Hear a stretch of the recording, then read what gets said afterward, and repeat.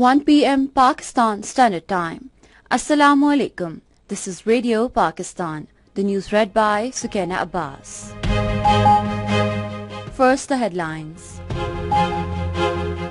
International Monetary Fund and Pakistan have reached a staff-level agreement on extended fund facility arrangement of about $7 billion. President has called for collaborative efforts to ensure sustainable development through China's Global Development Initiative. Pakistan and United States have agreed to enhance cooperation in areas of anti-terrorism, anti-narcotics and security.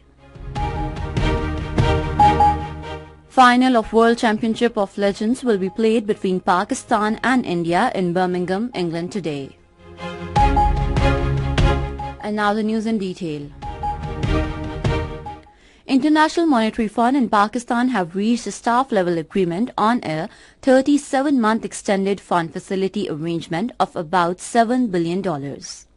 This agreement is subject to approval by the IMF's Executive Board. According to IMF, the new program aims to support Pakistani authorities' efforts to cement macroeconomic stability and create conditions for a stronger, more inclusive and resilient growth.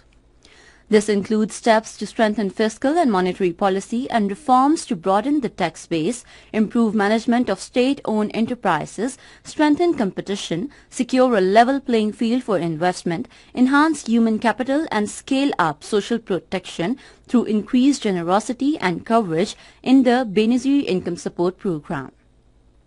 The IMF further emphasized that continued strong financial support from Pakistan's development and bilateral partners will be critical for the program to achieve its objectives.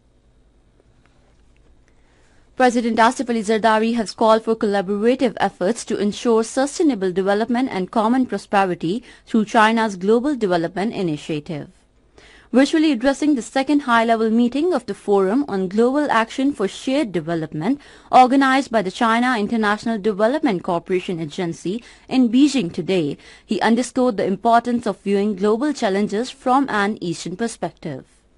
The President highlighted that GDI has great potential to significantly shape future of the world by promoting shared development. He urged the developing countries to play a leading role in the global development process. Pakistan and the United States have agreed to enhance cooperation in the areas of anti-terrorism, anti-narcotics and security. This came at a meeting between Interior Minister Mohsin Naqvi and U.S. Ambassador to Pakistan Donald Blum in Islamabad. It was agreed to hold a joint law enforcement dialogue in October. In his remarks, the Interior Minister said the U.S. cooperation is of utmost importance in enhancing the capacity of law enforcement agencies. He said discussions have been held to enhance cooperation between Islamabad Police and New York Police Department, and in this regard a delegation of Islamabad Police will soon visit New York.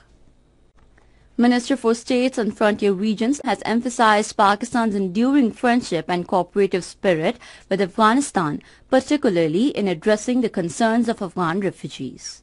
Talking to Afghanistan's Ahmed Khan Shakib in Islamabad, the minister called for strengthening bilateral ties between the two neighboring countries. He urged Afghanistan to pursue long-term solutions for its citizens residing in Pakistan, focusing on their return and integration.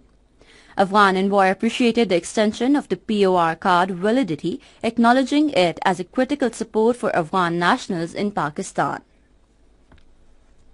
Pakistan has reaffirmed commitment to humanitarian aid and reconstruction efforts in Gaza. At the United Nations Relief and Works Agency's pledging conference in New York, Second Secretary of the Pakistan Mission to the United Nations, Rabia Ijaz, advocated for a comprehensive reconstruction plan for Gaza. She reiterated Pakistan's readiness to partner in the reconstruction of educational institutions. 5 more Palestinians have been martyred in an Israeli airstrike on a home in central Gaza. At least 38,345 Palestinians have been martyred and 88,295 wounded in Israel's war on Gaza since October 7 last year. Kashmiris on both sides of the line of control and around the world are observing Kashmir Martyrs Day today to honor the martyrs of July 13, 1931 and all other Kashmiris who sacrificed their lives in the struggle for freedom from Indian bondage. The day is marked by a complete shutdown in Indian illegally occupied Jammu and Kashmir, with a march towards the martyrs' graveyard at Naqshband Sahib in Srinagar, where the martyrs of July 13 are buried.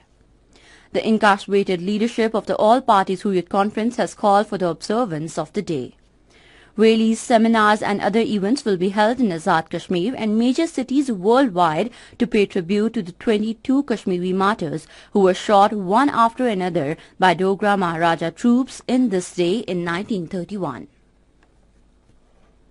In the final of World Championship of Legends 2024, Pakistan champions will face Indian champions at Birmingham in England today. The match will start at 9 p.m. And that is the end of the news. For more news and analyses, log on to our website radio.gov.pk and also watch live video streaming of our bulletins on the link Radio Pakistan News Official.